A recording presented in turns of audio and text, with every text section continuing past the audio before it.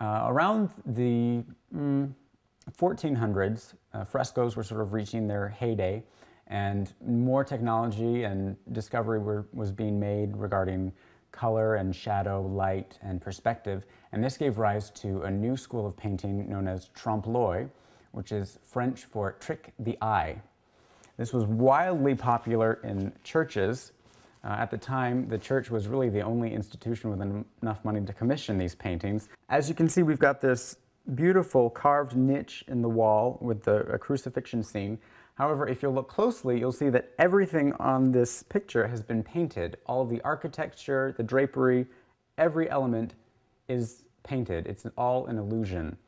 Now, this was wildly popular because obviously, why pay the millions and millions and millions it would take to actually build a structure like this when you could simply paint something that would look just as real?